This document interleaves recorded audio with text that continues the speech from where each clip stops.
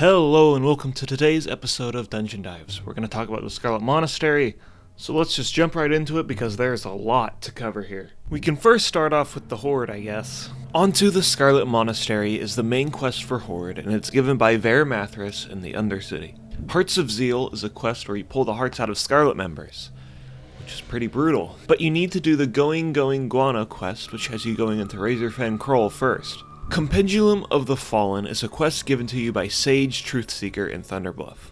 What's funny about this quest is the Tauren goes on about how they hate the Forsaken and don't trust them. So for this reason, undead players cannot get this quest. This is the only quest that I know of where it excludes a single race in a faction. If you guys know about any other quests that do this, I'd love to hear about them. Test of Lore is a super long quest chain that's a total of 10 quests, so it's a lot to go over. For this reason, I'm just going to link the quest chain in the description so we aren't here all day. Just know that this part has you going into the Scarlet Monastery and has you picking up a book in the library. Next, let's go to the Alliance. The main quest for the Alliance is In the Name of the Light, and it starts off with a small chain you'll need to do. It starts off with you talking to Brother Crowley in Thurmwind, who sends you over to Desolus. Here you'll need to kill a bunch of level 37 to 38 skellies and go back to the guy you got the quest from, and he'll send you over to Southshore. You'll then finally get the Scarlet Monastery quest. Mythology of the Titans is another quest located in Ironforge to grab a book. Pretty simple one. For all you mages out there, you have a class-specific quest no matter what your faction is. First, talk to your class trainer in your main city, and they'll tell you to talk to Tabitha in Duskwillow Marsh. She'll tell you to go to Shimmering Flats and talk to Tirth, and then you have to talk to this chicken and type/beckon, and then he'll turn into some dude and... Look, all you mages are weird as hell, so just go back to Tirth, and he'll tell you to go to Scarlet Monastery, which has you grabbing a book. So Scarlet Monastery doesn't have a lot of quests, but the main reason why people run it is for the amazing gear that it offers. For clothies it's great, but for male wearers it's even better. Keep in mind that since this is in the level 40 range, that means warriors, paladins, and shamans and hunters will want some of this loot because these two can use mail armor at level 40. For the Horde, it's easy to get to the Scarlet Monastery. You just walk through Tearsful Glades and you'll be good. For the Alliance, well, it's kind of a different story. Since this is Horde territory, you'll need to go on a bit of an expedition. Start in Southshore and head through Alterac Mountains and follow up the shore to the lake. When you reach the Wall of Lordaeron, you can wiggle yourself up the wall over here, and when you jump to the other side, face the mountain and strafe left and spam jump, and you can just weasel your way over to the other side. I can't see why this would not work in Classic, but if it doesn't for whatever reason, you can swim across the lake and just walk through Silverpine and across Tearsfall.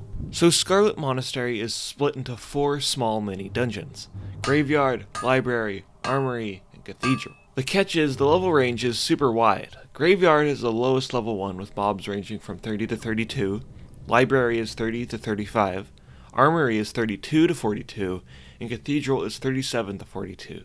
So you can either do some of the lower level dungeons and then come back and do the higher level dungeons like Armory and Cathedral, or you can just do every single dungeon if you're around level 38 plus. For these dungeons, almost each pull is going to be a pack of mobs, so mages are really good here because of polymorph, but really any CC will be beneficial.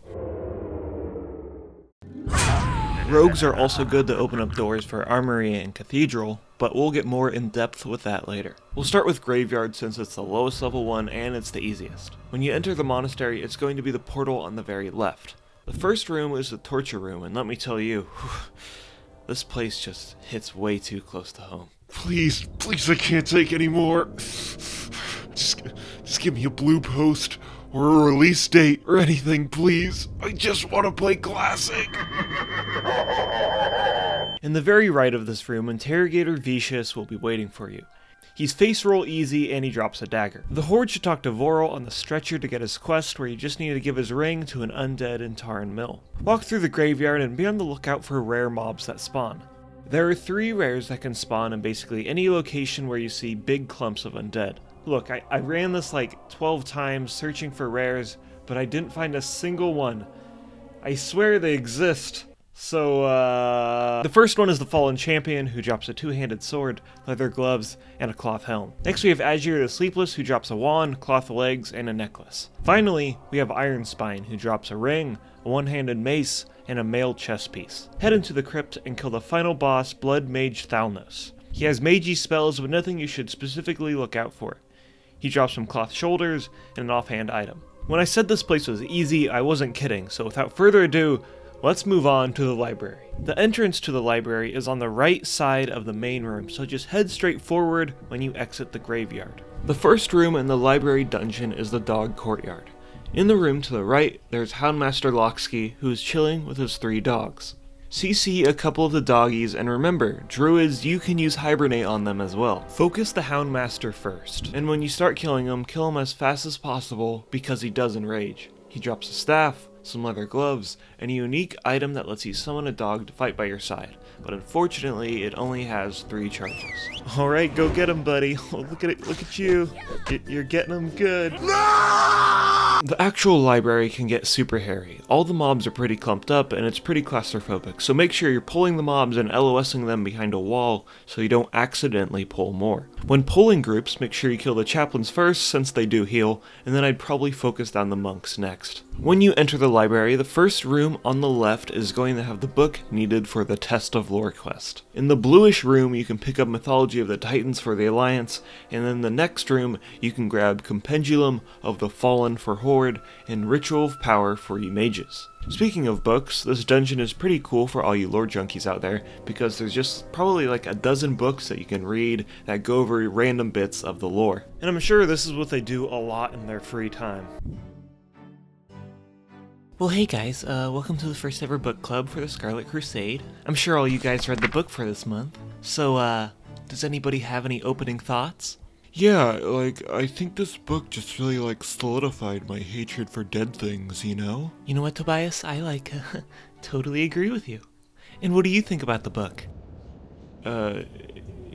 Yeah, don't like them undead guys, you know? Doin, I've come for your head. Excuse me, friends. Sounds like I have some business to take care of. Okay, stop.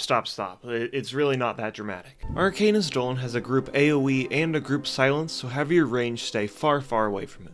He also has a polymorph and an arcane shield, which makes him immune to all damage. When he casts his shield, he'll instantly cast detonation right after. When he's channeling this spell, it's your job to run away as far as possible from him because he does massive AoE damage. He drops a robe, some cloth shoulders, a staff, and a caster dagger. It's also super important that you grab the Scarlet Key from the box in the room as well. You need the key to open up the doors to the armory and cathedral sections, or you can just have a rogue picklock the doors. Let me in!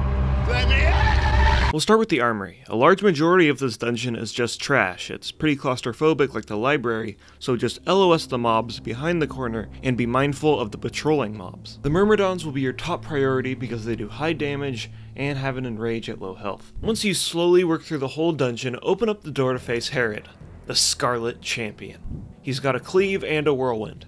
When he starts spinning, run away. It's as simple as that. And when he gets to lower health, he'll enrage, so kill him quick.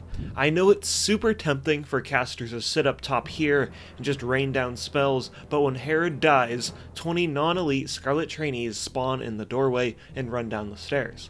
So if your casters are sitting up there, they're gonna get instantly deleted. Wait until they run down the stairs and then have your tank charge in and grip them all up, and then you can just AoE the crap out of them. Herod's loot table is a warrior's dream. He drops shoulders, a helm, a kick-ass axe, and some pants. So the Scarlet leggings are part of a bigger set called the Chain of the Scarlet Crusade, and the rest of the items just drop off of random mobs within the dungeons. So, good luck trying to get that. The Scarlet trainees also have a small chance to drop a Scarlet Crusade tabard as well. Identity theft is not a joke, Jim. Millions of families suffer every year. Okay, we can finally do the last part of the Scarlet Monastery, the cathedral. Oh shit, here we go again. The trip to the actual cathedral is pretty easy, just like all the other dungeons. I recommend having your party chill out in the pool and just pull each mob into it just to be careful. When you get to the actual cathedral, open up the door and pull each pack of mobs outside and around the door. If you just charge into the building, things are going to get hectic really quickly, and you can accidentally pull additional mobs. Specific mobs you should look out for are the abbots because they heal, and the champions because they hit really hard. Once you've cleared the main section, go right and into this cubby, and click on the torch to open up the secret doorway to kill High Inquisitor Fairbanks. He has abilities, but you probably won't notice them because you kill him really fast. He drops cloth shoulders, leather bracers, and mail boots. Now before you go pulling Mograine, be sure to clear every single mob in the cathedral, or else you're going to have a really bad time. Mograine has a stun, divine shield, and crusader strike, which increases the holy damage dealt to you and stacks up to 5 times. If you have a priest to dispel the magic, I'd highly recommend it. Once you've killed Mograine, she will arrive. Mograine has fallen? You shall pay for this treachery! High Inquisitor Whitemane casts Holy Smite, Heal, and Power Word Shield. When she gets to a certain percentage, she'll force everybody in the party to sleep and resurrect Mograine with full health. Now you'll need to fight both of them at once. Focus down Whitemane and then kill Mograine.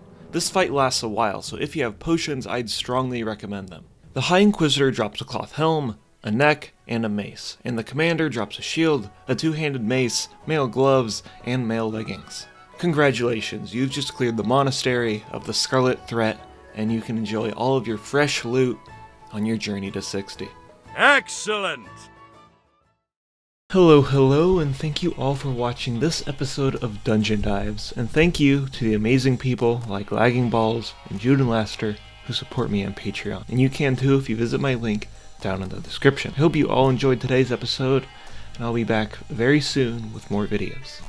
Hugs and kisses to you all, and I thank you all for your support. Toodles.